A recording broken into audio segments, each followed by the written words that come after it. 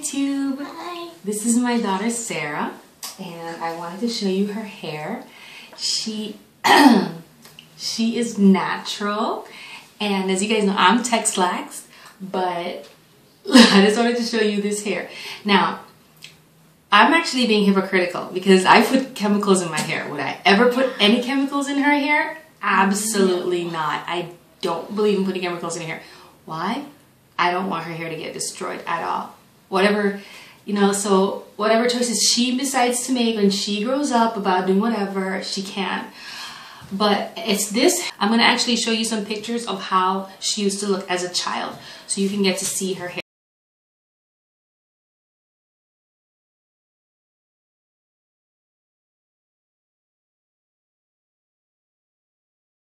I started braiding her hair since she was 2 years old. I would braid it once a week. I would always grease her scalp, braid it, take it out after the week again, braid it, because it gets tiring over and over again having to comb. So I was like, let me just braid it and leave it alone. And when she reached 9 years old, she's 11 now. When she reached 9, I decided to give her her first straightening, and it touched her butt, and I was like, oh, are you serious? Yeah. So she actually got her trim. I took her to the hairdresser just to get a blow dry. So and the hairdresser said she had turn around, Sarah. The hairdresser said she had a lot of split ends, and I didn't even want her to cut it, but I just needed them to blow dry her hair because it gets so thick. So I probably do this every 2 to 3 months. I'll blow dry it just so she can, because she asks me when she'll have a party in school, and to blow dry it. So 3 months ago I took it to the hairdresser and they cut off 5 inches of her hair. So Sarah, go on your tippy toes for me. Yeah. So as you can see, these are the bottom of her jeans. That's tailbone right there, and it was touching her tailbone. Sorry. It was touching her tailbone, and now that's how much the hairdresser trimmed off. I was so pissed off. I was like, really? We're going her hair for all this time? Anyways, turn around, Sarah, and then show them the front. And hairdresser, I'm going to show you a clip from 3 months back when the hairdresser did straighten it out. This is my real hair, everybody. Long, distant, and flawless. So, your current weight. See from the back.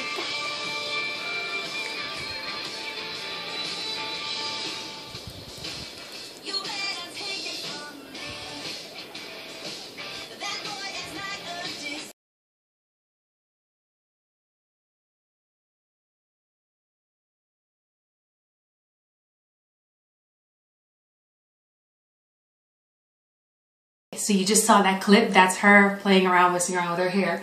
And so I'm about to braid it up again. I do this every week for her. So it's weird because, all right, I'm going to let her talk for a little bit and tell you about what she thinks about chemicals and about natural hair. Go ahead, Sarah. Chemicals. I feel like if you put too much, it will destroy your hair. And make sure you look at the ingredients in like your bottle or something like that. Like let's say it's like this or something, and you should look at the ingredients, the ingredients here. And if it says if it has acid or something that can destroy your hair or trim it off or something like that, you shouldn't put that in your hair. So make sure you read the ingredients on your bottles. And how do you feel about relaxers? You know how mommy got a relaxer, but no, mommy's not giving that to you? Yeah, relaxer. Would you ever put one in your hair when you grow up? No, because I don't really like the fact that it burns on your scalp. So if you leave it in too long, it'll burn everything off. So and then you'll just have a flat, a huge forehead or something like that. So I don't recommend you doing Hold on. I don't recommend you doing that. And how do you feel about color?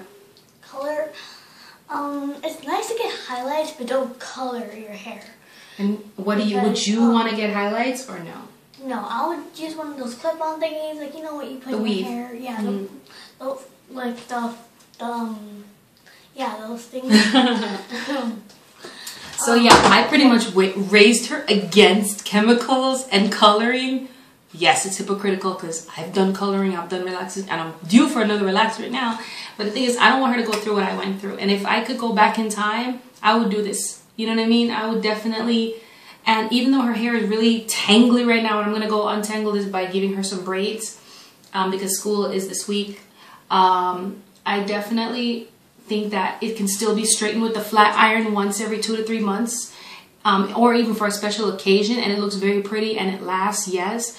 But when she goes back to being natural, her hair is so healthy and it's so strong, and like I couldn't be happier with it. And her hair is getting longer and longer, and I hope it grows back because we want to get back to that tailbone length. That's why I was pissed off at that hairdresser. So anyways, so I hope you enjoyed this video, and yes, it's kind of contradicting, but oh, I want to thank the subscriber that actually asked me that question. A subscriber asked me about braids. She's like, oh, is it okay to put braids instead of just putting the hair back in one for protective style? I love braids. I use them in her hair all the time. And I just washed her hair, so I'm about to braid it again. So if you guys have any questions, comments, please subscribe. And if you want to hear from Sarah again or ask her any questions, she's going to be 12 soon, and she's my pride and joy. So anyways, thank you guys for watching. Bye. Bye.